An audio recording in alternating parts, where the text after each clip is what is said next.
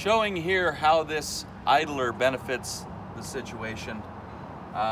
Because we have adjustability on 1-inch increments, that idler can be positioned such that we are missing tire and fender lip as well. And again, about 2.5 inches off the deck, that can be positioned for the ideal exit angle.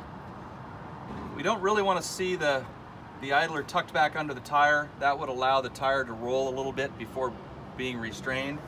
Ideally, a little bit more angle would even be better, but we're very close to the fender as it is. So that's really the best possible location for that idler. If you have an application where you don't need a lot of adjustability, but you still need to be able to place an idler, we have a number of choices. If you're trying to work in conjunction with the Versati track, that double stud anchor plate's a great way to go. It's the same fitting here, but we also make a corresponding backing plate that goes beneath the deck, has PEM nuts built right in place, and you can simply attach it that way. So if you're not needing a lot of adjustability but still need an idler, the double stud's a great way to go. And then we have a couple of offerings of just a deck mounted idler as well.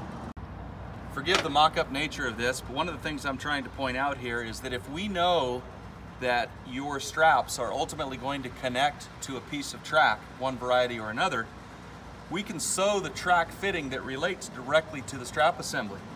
So notice how clean this makes this junction here, less than 2.5 inches tall, versus if we sew a traditional hook and then engage that into a track fitting. Now look at the difference. Also note, we're getting dangerously close to paint and bodywork here, where this low-lying, super clean application, much better result. Another advantage of buying from Max, we build all this in-house and can tailor it just for your needs.